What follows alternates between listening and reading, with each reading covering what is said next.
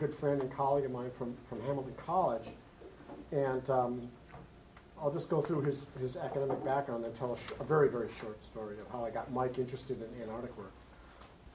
Mike currently is an associate professor of biology at Hamilton College, but also teaches geomicrobiology for the geoscience students at the college.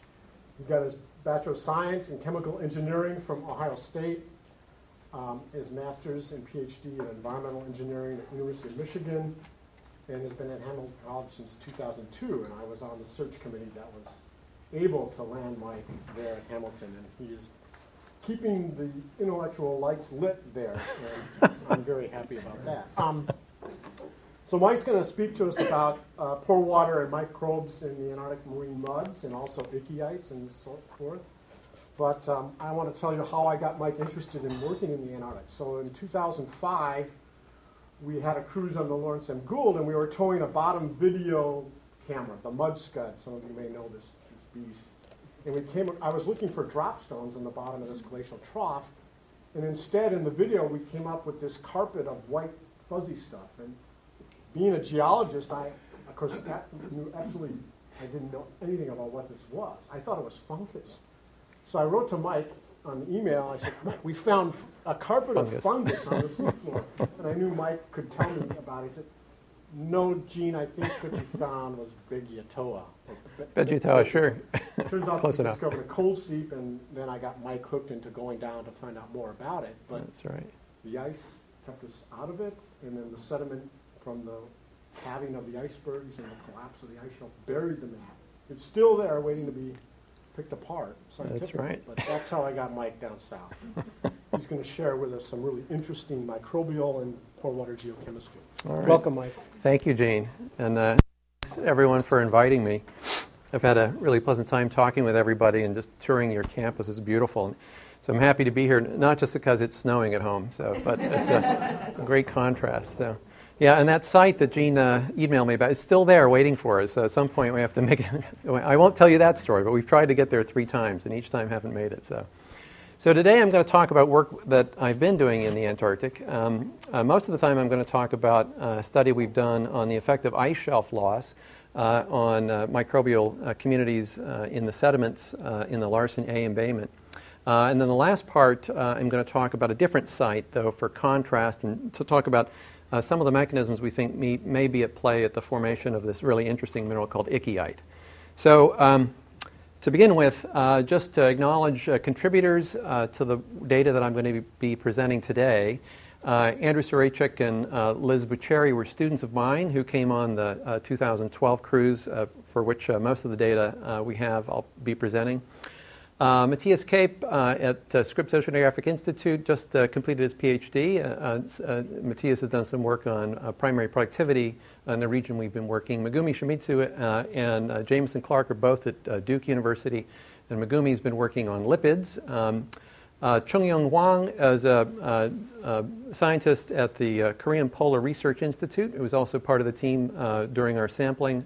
Jason Koval and Dion Antonopoulos are collaborators at Argonne National Lab, who've been doing most of the next-generation sequencing data that I'll be presenting. But there were many, many people involved in this, and I'd like to say Kara was on the cruise with us in 2012, and Gene was the lead PI in putting together the Larissa project in the first place. So the Larissa project, the acronym stands for Larsen Ice Shelf System. The Larissa project was inspired by the 2002 breakup of the Larsen B.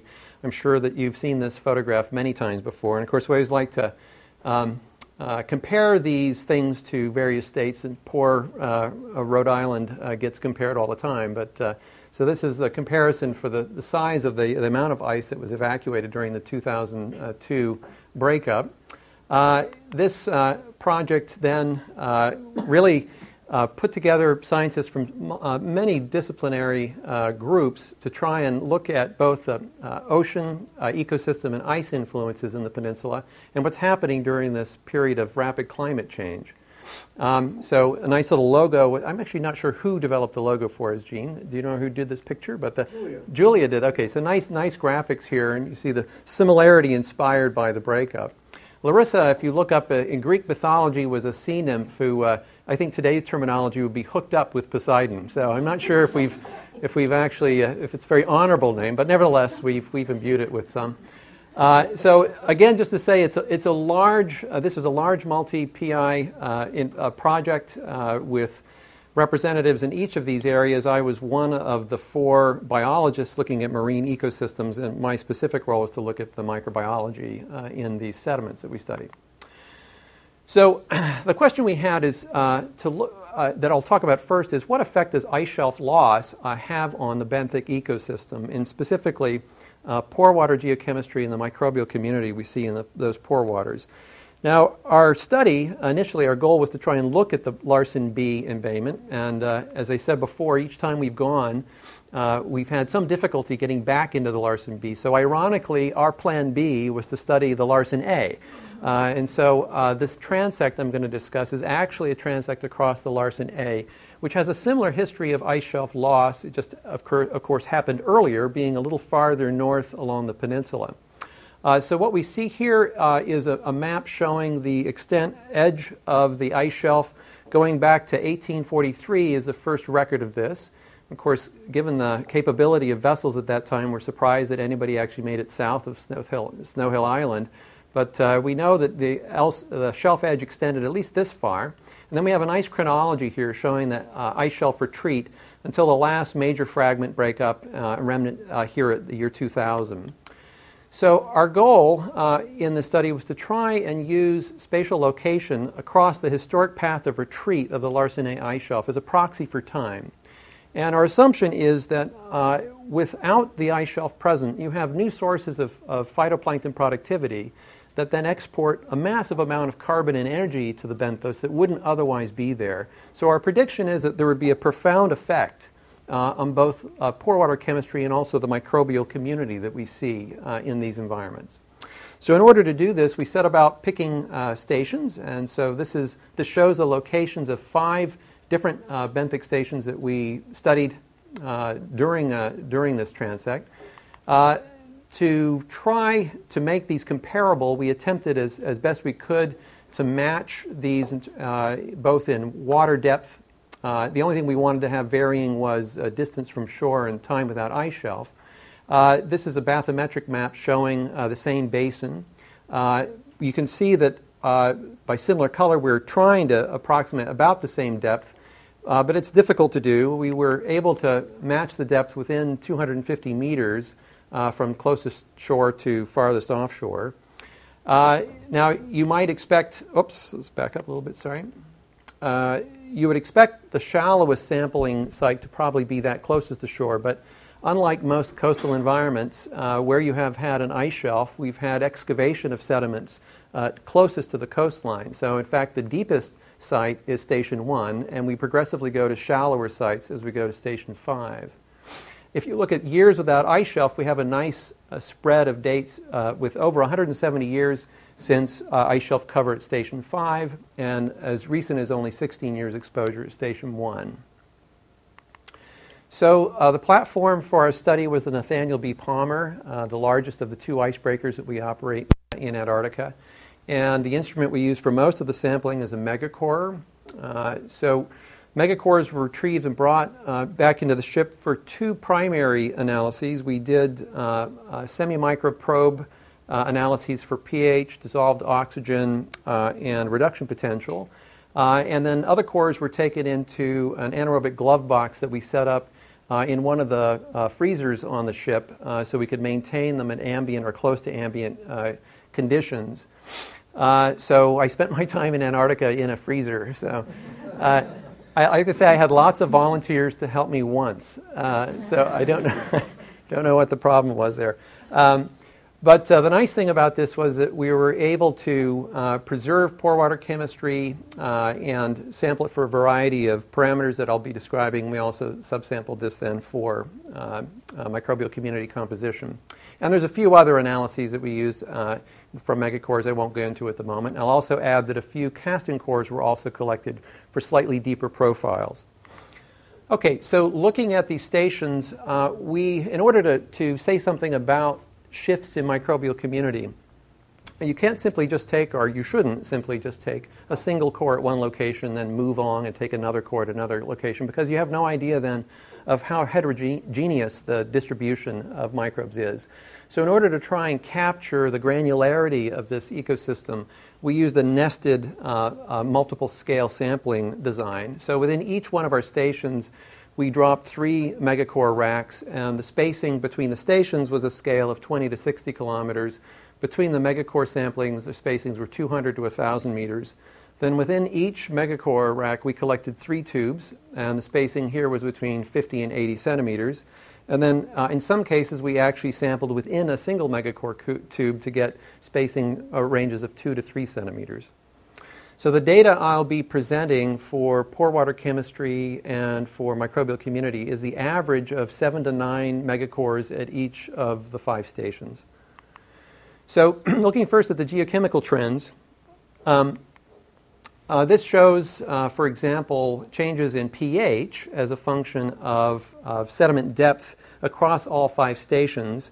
The dashed line represents the mean for our measurements in each. Now, it's very difficult to actually make comparisons visually viewing that. I know for the folks in the back certainly probably can't even read the digits on this. So a more useful way to represent this is as a response surface. So this shows the same data, but I'm plotting here the means as measured for each of our transect stations. So the way to read this is the parameter, measured parameter, is shown in the vertical axis, so pH in this case. The station number is shown at the end, so this goes across this axis. Station 1, so close to shore, station 5, farthest away. And then this is sediment depth with the surface 0 at the end, and then increasing sediment depth in this direction. And so what you observe from this is that there's a general trend for decreasing pH as we go down core at all stations, but that effect is most profound at station 5, where we see the most acidic sediments. So we interpret this as being consistent with a longer period of organic deposition. That's our supposition in the first place. Without an ice shelf for 170 years, there should be more organic deposition with depth in the cores. And under that period of time, the oxidation of organic matter can decrease the pH. So that's one possible interpretation. But to try and determine whether or not that may be an accurate interpretation, it's useful to look at other parameters that we measured. So this is pore water silicate and phosphate. And what we see in that case is relatively level concentrations for silicate and phosphate, at least comparable, across the transect at the surface. But as we go down core and across the transect, we see high pore water silicate at the bottom of the core at station 5 and high phosphate. But at station 1, we see the opposite. We see low pore water silicate and low phosphate at station 1, and essentially a monotonic increase in both of those as we proceed from station 1 to station 5. So we think collectively this is consistent with a long history of deposition, or at least a longer history of deposition of particularly diatoms in this region that are providing the silica that can dissolve and form the pore water silicate that we're observing. For those of you who are interested in Redfield ratios, the proportions across this of silica to phosphate is about 40 to 60, which is a little higher than you expect in diatoms. The classic ratio is 16, but it's within an order of magnitude. So looking at productivity, other measures of productivity across the same transect have been provided by the work that Matthias has done, Matthias Cape.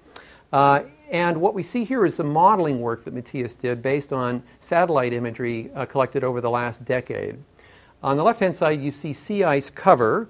So high values represent sea ice covering the region entirely. This is station 1 through 5, by the way, 1, 2, 3, 4, 5.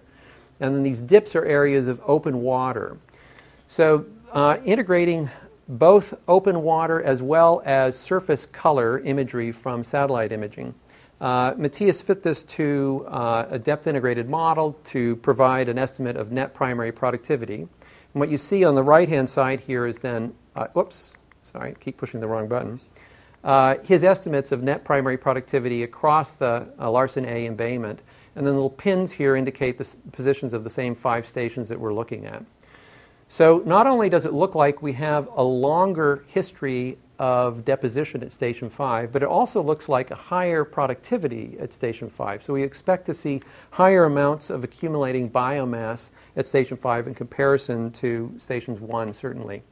Another measure recently that Matthias has just completed, this is yet unpublished, was an analysis of yo-yo camera images of the bottom where we had evidence of recent phytoplankton deposition. We were there about 2 weeks after the phytoplankton bloom. So these had just settled to the ocean floor, and you can see what looks like almost in this case, almost a tannish pinkish color here is actually the phytoplankton deposits. So by selectively integrating the appropriate color range here in these images, he was able to do an assessment of 20 to 30 images at each of the stations. And what we get as a result of that is also this almost monotonic increase in phytoplankton or phytodetritus cover as we move from Station 1 to Station 5. So collectively, we expect there to be higher deposition and historic deposition of organic at Station 5.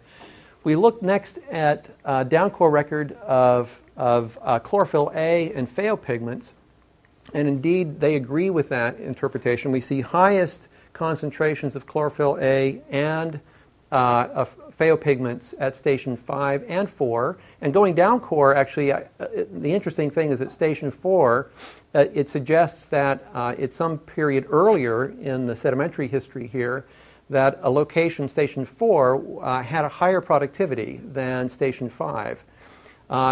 Anyway, if we look at our only measure of biomass proxy from the data that we collected, that is extractable DNA, we find that it similarly gives us the same profile, that we have high DNA, extractable DNA at Station 5, and lower extractable DNA at Station 1, the lowest with depth as we go down core. So looking at the actual geochemistry of the pore waters, I'm going to focus on nitrogen because this turned out to have the most dramatic trends across the transect. Showing you first actual profiles of the nitrogen chemistry. This is for 2 cores at each station, Station 1 through 5. And in the profiles you see nitrate in blue, nitrite in red, and ammonium in green. I will point out that we believe there's an artifact near the surface for ammonium. You see these high ammonium concentrations at the surface. The method we used for pore water extraction was centrifugation, and we used a particularly rigorous centrifugation, probably too rigorous, 10,000 Gs for 10 minutes. And what we now understand is that those conditions can also lead to cell lysis. So we think we're releasing internal cell constituents. So what you're looking at here really is a combined pool of pore water nitrogen chemistry as well as internal constituents. Nevertheless, despite that fact, we can still see this trend for high nitrate, particularly at Station 3 near the surface, and relatively high nitrate near the surface for Station 2. And in terms of the ammonium trends, we see high ammonium down core at Stations 4 and 5, an absence of, or very low concentrations of ammonium down core for Stations 2 and 3, and then again, high ammonium at Station 1. So if we plot this again as a relief surface, this gives us a better overall view of the trends that we're observing. And we see this peak in nitrate at Stations 2 and 3, and a depletion of ammonium down core at Stations 2 and 3. Now we interpret this as a strong sign of nitrification, that is the oxidation of ammonium to nitrate. Now we know that that process involves intermediate of nitrite, and it's a relatively short half-life by comparison. When we look at the nitrite profile, we see very high nitrite at the surface. Now again, these nitrite concentrations probably reflect some intracellular nitrite concentrations that would not otherwise have been released. Nevertheless, we believe this suggests that we have high nitrification rates occurring near the surface, and that these are most apparent at Stations 2, 3, and 4. And down core, nitrification appears to be most significant at Stations 2 and 3. So when we're looking at the microbial community, we're interested in looking for members of that community that might explain these profiles, particularly those that are capable of nitrification. So just a Reminder of important pathways in the marine nitrogen cycle. Nitrogen's fixed from the atmosphere by diazotrophs. This organic nitrogen is then made available when these cells die and decompose, usually under anaerobic conditions. We release the nitrogen in the form of ammonia. In oxygen-rich environments, or in any environment in which oxygen is available, this can undergo aerobic ammonia oxidation, forming nitrite, as I discussed, and then eventually nitrate.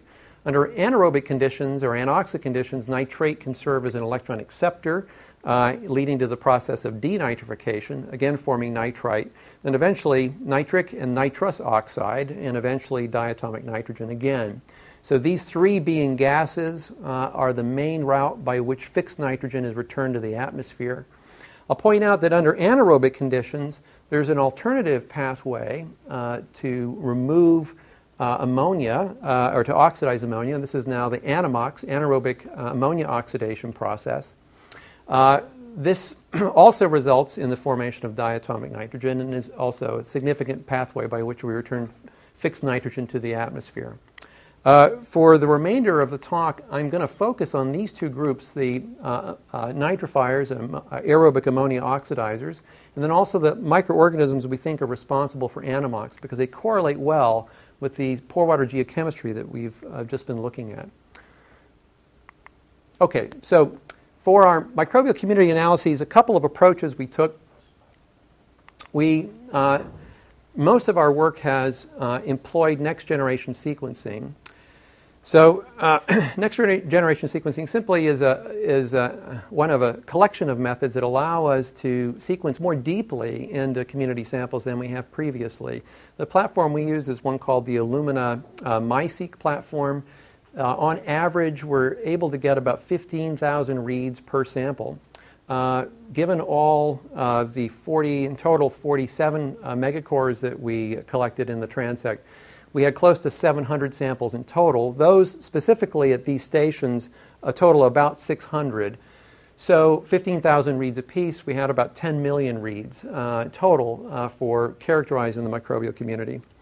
Now, that's a lot of data, so you can't analyze those sequences individually. And so what we've been using is a pipeline called CHIME for processing those. They help identify closest related organisms and then to assign an identity to them based on an agreed-upon taxonomy.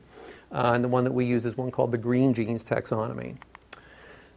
So what can you do with all of that sequence data? Among other things, you can take a look at diversity metrics. One is alpha diversity. That is, how diverse is the microbial community at any one